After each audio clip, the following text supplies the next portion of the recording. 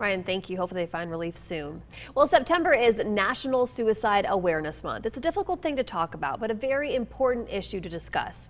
KMAX Katie Gray caught up with one mother who knows the pain of losing her young daughter to suicide.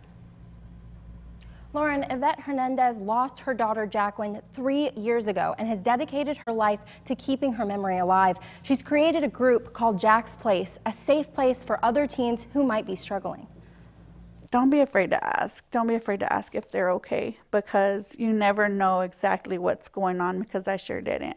Yvette Hernandez, a mother of 3, shares her pain after losing Jacqueline only a few weeks shy of her 18th birthday. Hernandez says that she was a sweet girl whom she never thought was at risk of taking her own life. And I wish I could go back to that day and just ask her if she was okay, if she needed a hug or if she needed to talk about something. And that's the only thing that I can tell parents, is just don't be afraid to ask them. Hernandez is not alone. She is one of many people who have lost someone close to them to suicide. Texas Tech's Director of Child Psychiatry Services, Sarah Wakefield, says that this is a growing concern in our youth. And increasing across our population, across the ages, for all age ranges, for the last several decades.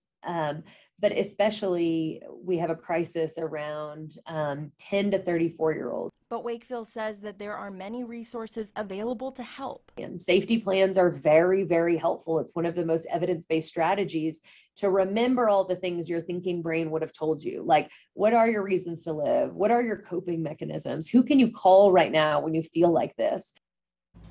For help, you can call a crisis helpline at 1-800-687-7581. In loving memory for Jacqueline, Hernandez is hosting a National Suicide Awareness Concert tomorrow night from 5 to 10 at Across the Way Baptist Church for those who'd like to attend.